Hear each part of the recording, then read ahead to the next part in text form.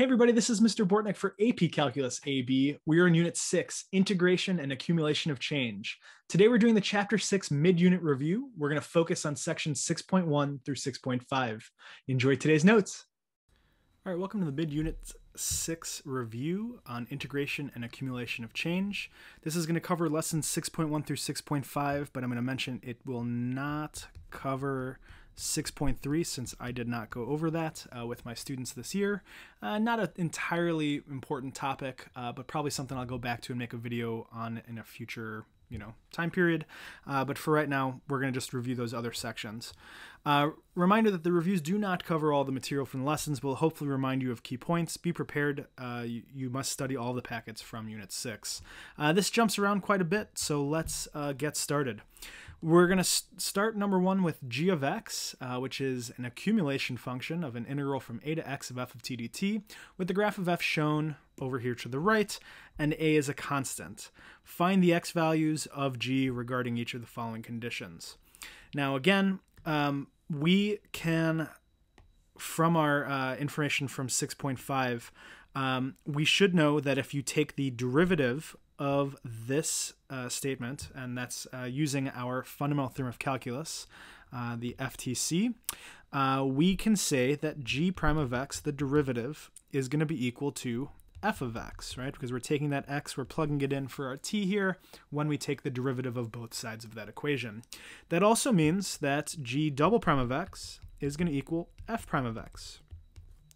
I'm going to need this information going forward for these problems, but that's something I want to highlight up front because they gave us the graph of f of t over here. So even though these are asking us questions about g of x, we can now answer questions about g of x using the f graph because we know that the derivative of g is f and the second derivative of g is f prime. All right, let's get it going. Relative minimums. So where are there going to be relative minimums? Well, we know relative minimums occur on g when g prime switches from negative to positive. So because g prime is f, we're looking for places where f of x changes from negative to positive. And so that looks like that's occurring at about right there, which looks like at about x equals 2.5 using this graph. We see that it's negative and then it's positive. So right there at about 2.5, that is where this is occurring. Relative maximums of g would be where the derivative of g prime, would be switching from positive to negative. So those are places where f of x would be switching from positive to negative. So places where f of x changes from positive to negative. Not a ton of room to write here, so I'm being very brief. But actually looking at this graph, there's nowhere where the function is above the x-axis and then switches to below. So there is none. There is no relative maximum for g of x. For C, where is this concave up? Well, again, concavity is controlled by the second derivative of g. And so we're looking for places where g double prime is positive. But since we have an f function over here, that's going to be where f prime is positive. So we're looking for places where f prime of x is positive. Where is that positive? Well, f prime is the slope of this graph. And where does it have a positive slope? It looks like between x equals 0 and x equals 1, and from x equals 2 to x equals 4. That is where this function has a positive slope from 0 to 2, from 0 to 1, and from 2 to 4. Where is this going to be concave down? Well, that's where the second derivative is negative. So that's going to be where f prime is negative. And so f prime is negative. Where does this have a negative slope? Looks like only from x equals 4 to x equals 5. So from 4 to 5 would be our interval where this g of x function would be concave down. Where is it increasing? Well, we know that's where the first derivative is positive. So we're looking for places where f of x is positive. So f of x is positive. Where is that? Well, that's if this is the f function, this is going to be anywhere where this graph is above the x-axis. So I'm looking at this part here. It's all above the x-axis, or the t-axis, I guess, in this case. So from about 2.5 all the way up to 5, it's above that. So looks like it's increasing from 2.5 up to 5. Where is it decreasing? Well, that's going to be where the first derivative is negative. So where f of x is negative. Where is this thing below the x-axis? That looks like from x equals 0 all the way up to 2.5. So from 0 to 2.5. Where are there going to be points of inflection? Well, that's going to be places where the second derivative changes sign. So we're looking for places where then f prime of x changes sign. And we know that f prime, again, is the slope of this graph. Where do we see the graph changing, the slope changing sign? We have a positive slope, a slope of 0, a positive slope, and then a negative slope. So at x equals 4, it looks like there would be a point of inflection since f prime changed sign there. And then finally for h, given h of x is some different accumulation function where they've got a function as the upper limit of integration. Find the x value where h has a relative minimum. Sure. Let's take the derivative. So h prime by the FTC, one of our variants of the FTC, is going to be f of x over 4 plus 1. And then we need to multiply by the derivative of x over 4 plus 1, which would be 1/4. And we're going to need to know where that's equal to 0 if we're going to be able to find these critical values where that minimum could occur. So that's going to be f of x over 4 plus 1 times 1/4 has to be equal to 0. If we multiply by 4 on both sides, that means f of x over 4 plus 1 has to equal 0. And we know that on this graph, the minimum would occur when the x value, when the graph changes from negative to positive. We said that before appears to be at 2.5, right? That appears to be 2.5. So I want the input of this function to be 2.5. That means that this x over 4 plus 1 has to equal to 2.5 if that's going to work. So we can subtract 1 from both sides. X over 4 is equal to 1.5. And if we multiply by 4 on both sides, that means that x is going to be equal to 6. Great. That's number 1. Number 2, the graph below shows the rate of change of the number of people in line for a concert. This looks like a review from section 6.1. How many people has the line gained or lost after 5 minutes? Well, so if this is a rate of change graph, we can use that to find the, we can accumulate that change by finding the area under the curve between when the time starts at 0 to, they said 5 minutes. So I'm going to draw a vertical line at 5, and we want to find the area under the curve. Luckily for us, it looks like we can break this into some nice geometric shapes. If I draw a line going straight across here, it looks like I have a rectangle and a semicircle. So my rectangle looks like that I've got, so I'll just say this is the first, this is the second. So the rectangle that I've got looks like it's going to be 5 units across times 2 units up. So base times height is 5 times 2. And then our second part here, we've got our semicircle. So that is going to be, looks like a radius of 2. So 1/2 times pi times 2 squared. So this is going to be 10 plus 2 pi. And they do want us to round or truncate to 3 decimal places. So we can plug that into our calculator, but this ends up being about 16.283, and it's people. So that's weird that we have 0.283 people, but they did say round to 3 decimal places, so that is what that would be. So that is the number of people that would be gained. They would be added to the line after 5 minutes. About 16, 17 more people showed up.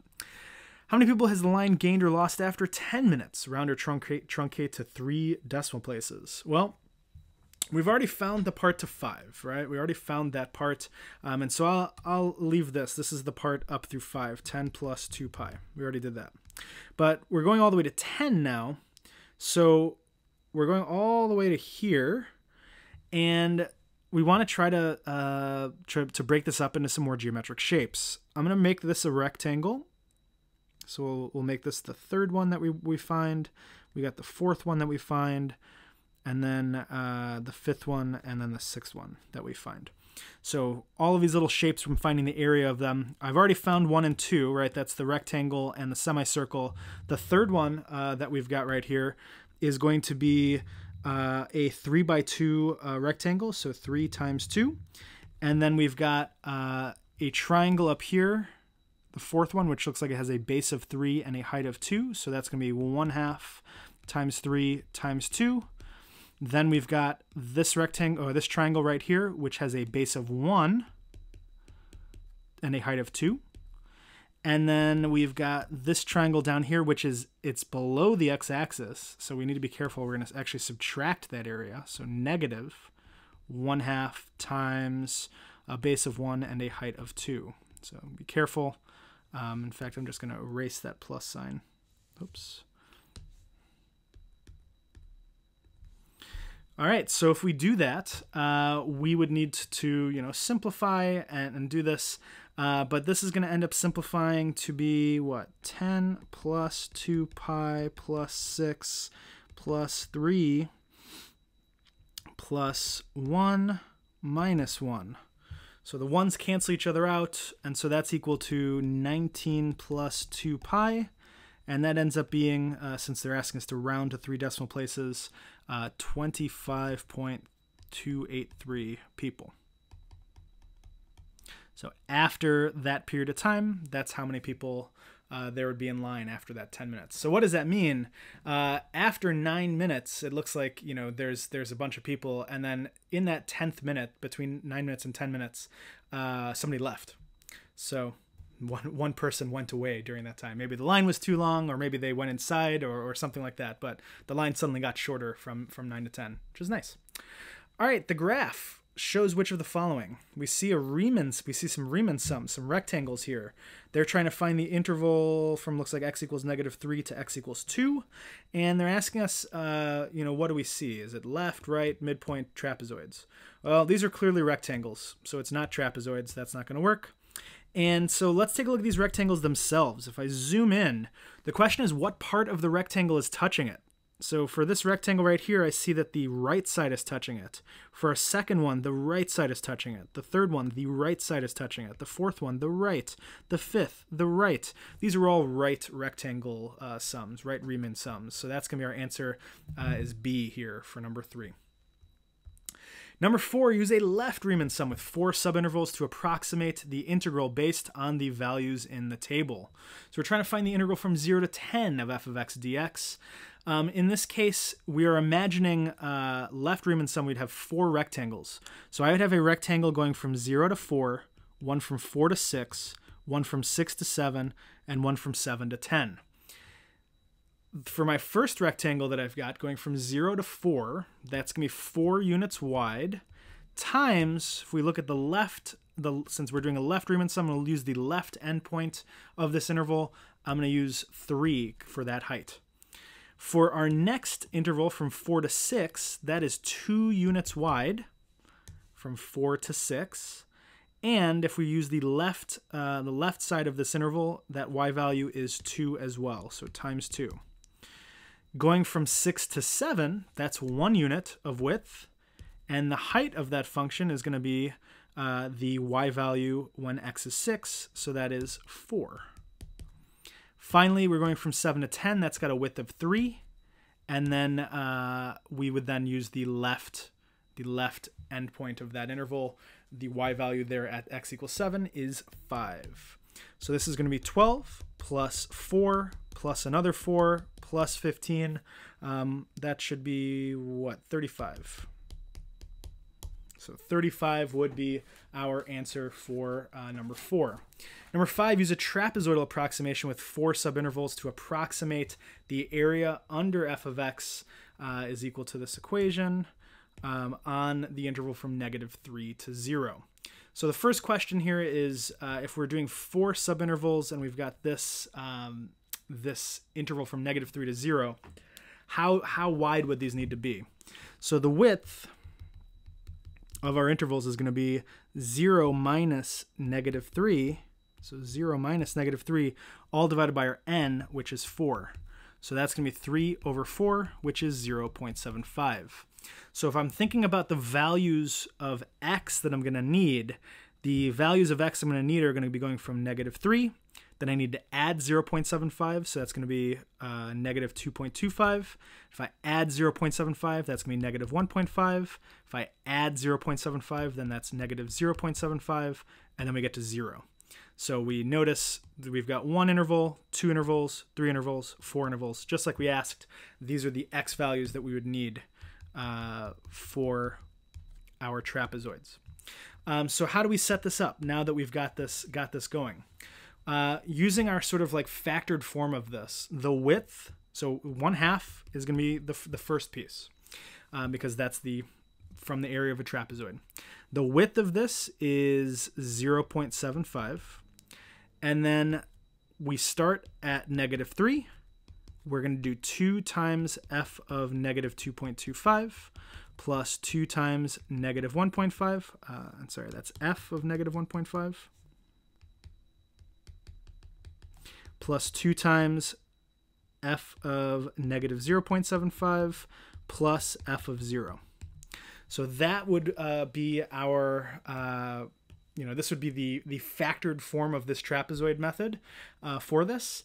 In this case, since they gave me this equation, I would 100% at this point go to my calculator and I would plug in these values for this function.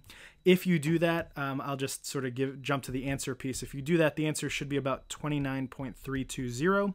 Once we round to 3 digits after the decimal place. But again, I would take each of these x values here, plug them in for our f of x function, and then just substitute into this equation in order to get that.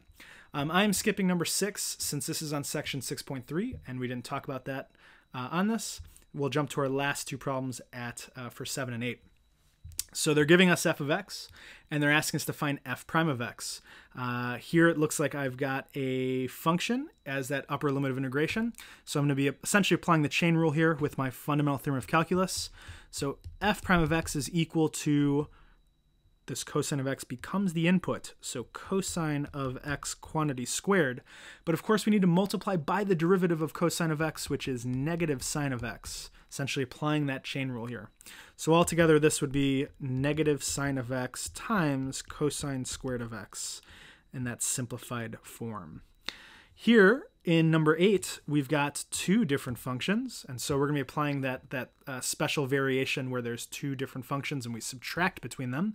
This looks like this is going to be 2 times 8 minus x plus 5 times the derivative of 8 minus x, which is -1, minus, we always put the minus between these 2 parts, 2 times x squared plus 5, we're plugging that x squared in for our t, and then the derivative of x squared is going to be 2x. From there, we can try to simplify. This looks like this is going to be, 16 minus 2x plus 5 times -1 minus 2x squared plus 5 times 2x. And so then that's going to be -21 plus 2x minus 4x squared minus 10x. So we've got a -4x squared, we've got a -8x, and then minus 21. That would be our, oh, interesting, that we're getting this like sort of circle thing. Let's complete it. And then let's actually be careful. Looks like I did 2x squared times 2x's, 4x squared. This should be a 4x cubed. So let's fix that. But otherwise, that's it for number 8. That would be our derivative function for this. And I'll actually say that that's equal to capital F prime of x. Nice. That's it for our mid-unit review. Good luck studying for your mid-unit Chapter 6 test. If you have any questions, feel free to stop by class or office hours. And good luck. Have a great day.